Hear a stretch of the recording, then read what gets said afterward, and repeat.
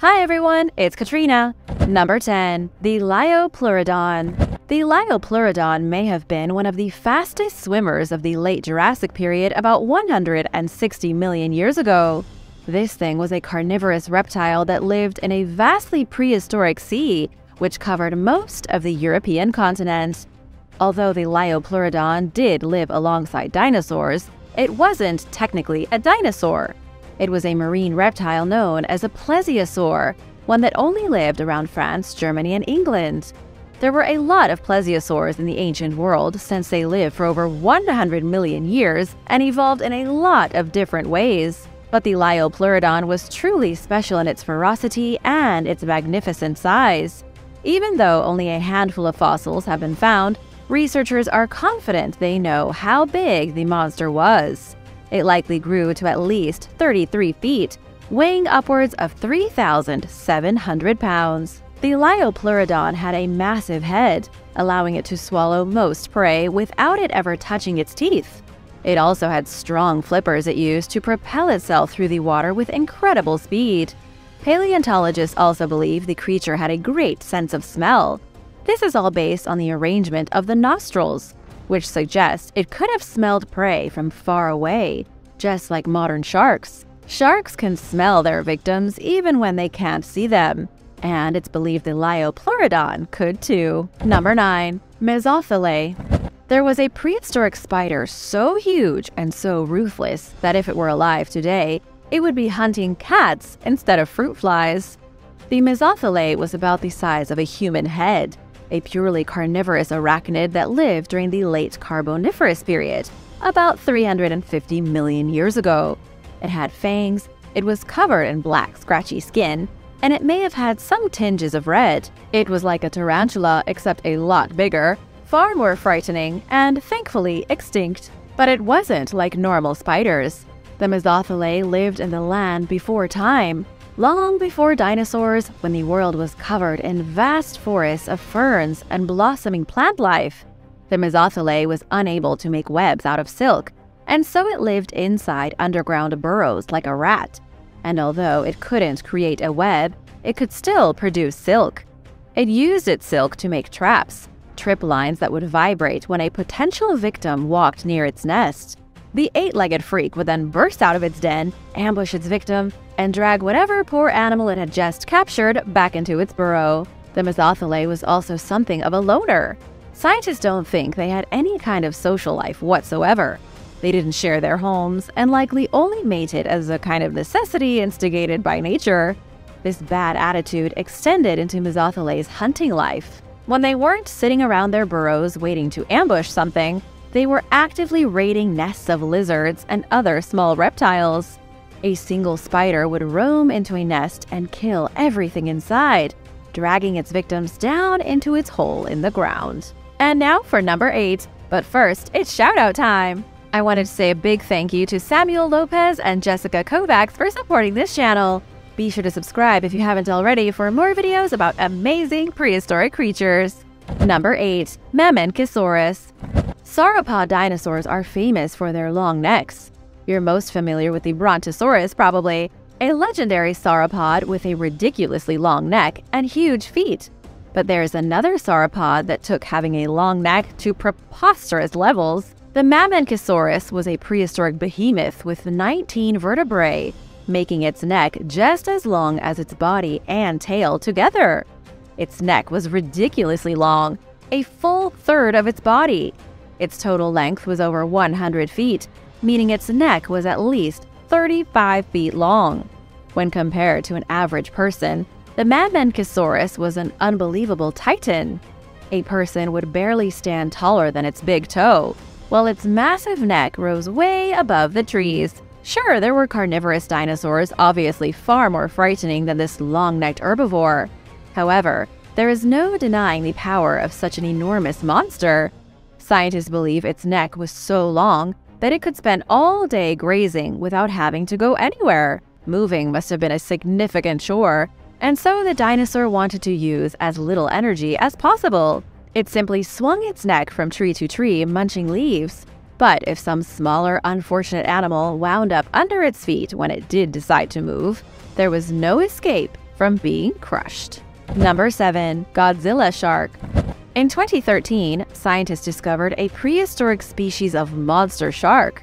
And just recently, they were able to give this marine monster a name. They now call it the Godzilla shark, a relative of modern sharks that lived 300 million years ago. Paleontologists found the shockingly preserved skeleton of the ancient shark at a site near Albuquerque in New Mexico. The shark was huge, growing almost 7 feet long. It had 12 rows of sharp teeth, powerful jaws, and huge fins on its back. Long before dinosaurs ruled the Earth, this was the apex marine predator. Scientists nicknamed it the Godzilla shark because they haven't found anything else remotely as large in the region. According to the man who gave it that nickname, John Paul Hodnett, the shark was also bizarre in that it had reptilian-like spines on its back. It may have looked like a kind of hybrid between a crocodile and a shark. The official name of the prehistoric predator is Hoffman's dragon shark. Scientists say it's extremely rare to find any kind of skeletal material from an ancient shark. Finding the complete skeleton was a once-in-a-lifetime discovery. The fact that the shark had reptilian characteristics makes it even more amazing. It really makes you wonder what other kinds of scary monsters lurked in the darkest and deepest parts of the ocean, especially during the Devonian period, when the world was ruled by aquatic horrors. What nickname would you give this shark if you found it? Number 6. Dracorex. The Dracorex hogwartsia sounds like a make-believe creature that you'd find in the world of Harry Potter. In reality, this dinosaur was a very real animal.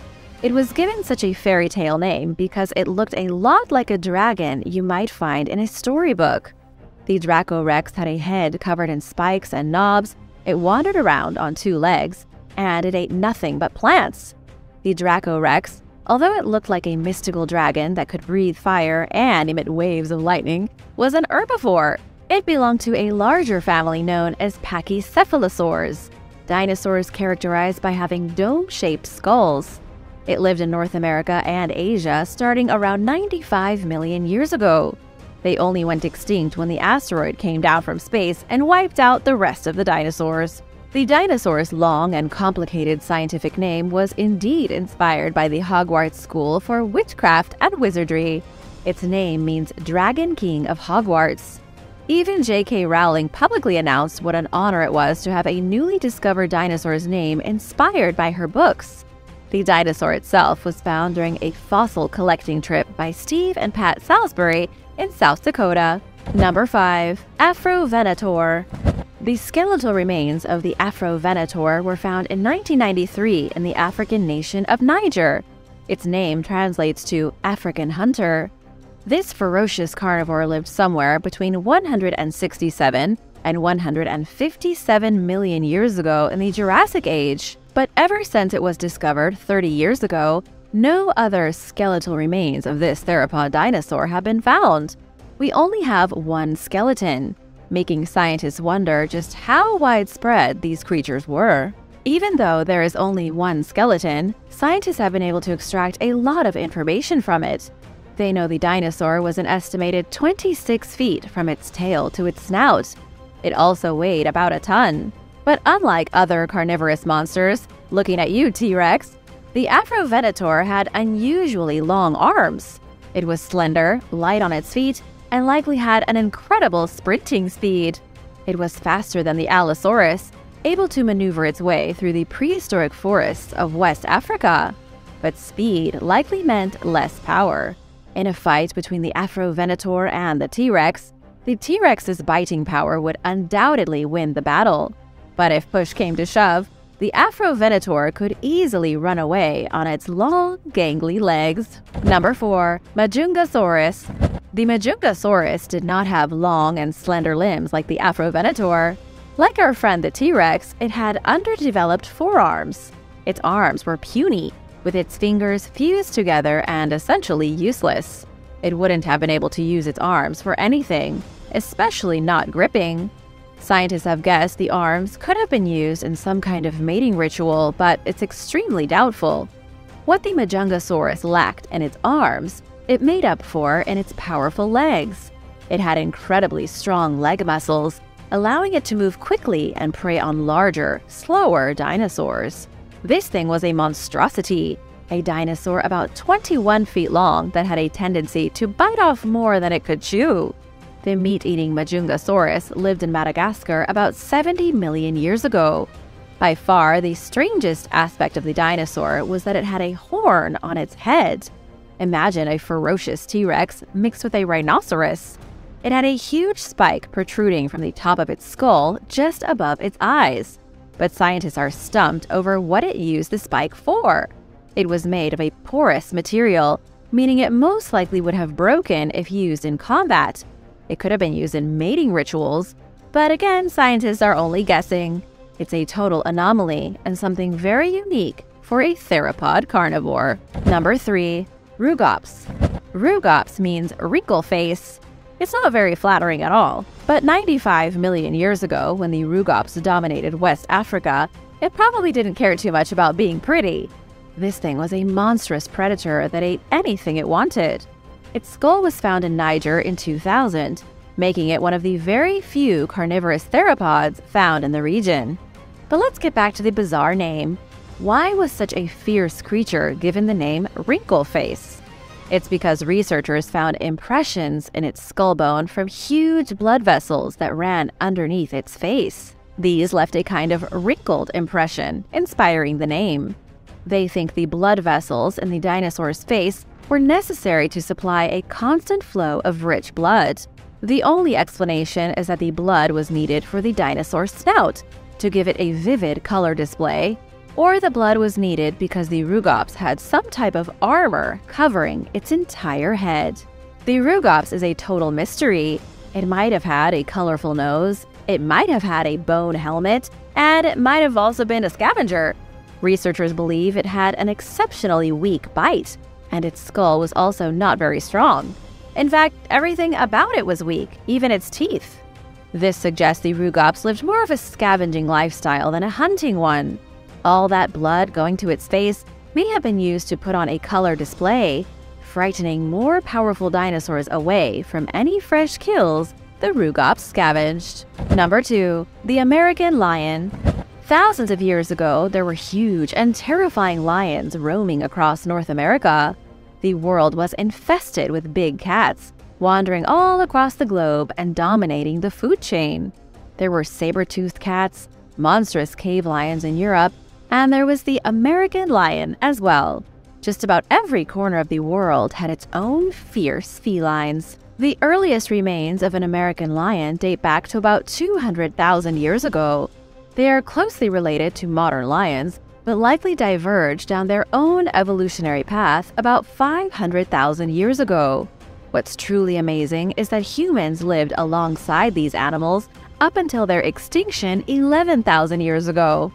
Fossils have been found all the way from Alaska to Mexico, meaning the earliest tribes in North America encountered these ferocious beasts. But just how ferocious was the American lion? Experts have estimated the North American lion to have been 25% larger than any modern lion. That would make it one of the biggest cats that ever roamed the earth. It would have made life for Stone Age hunters in North America an absolute nightmare, since it could have easily stolen their food.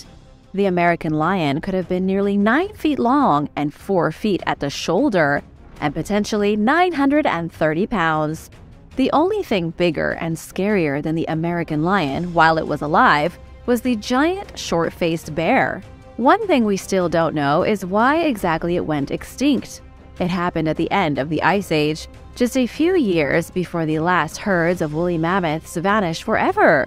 In all likelihood, there simply wasn't enough food for these massive predators to sustain themselves. Number 1. Campanile giganteum. There was once a snail so big it's hard to believe. You might not think of a snail as being scary, but then again, you've never heard of the Campanile giganteum. This is, or should I say was, the largest species of shelled gastropod in the history of the planet. Its shell was anywhere between 3 and 4 feet long. It was incredibly huge, with examples only being found in the Paris Basin of France. The Paris Basin was a unique ecosystem 56 to 33 million years ago, when the giant snail existed. Scientists believe the extreme growth rate of the snail was thanks to the environment of the basin. With a stable supply of oxygen and extremely warm sea temperatures, animals living in this diverse hotspot flourished. They grew extremely large and were very healthy. The giant gastropod likely grew every single year until it died. That means it never stopped growing, and in theory could have gotten even bigger than 4 feet. This wasn't like a snail you see in your aquarium. The sea giganteum was so big that if it were alive today and you wanted to keep it as a pet, you would need an outdoor swimming pool. Would you be scared of a snail bigger than most dogs? Let me know in the comments. Thanks for watching, and remember to subscribe. See you next time. Bye!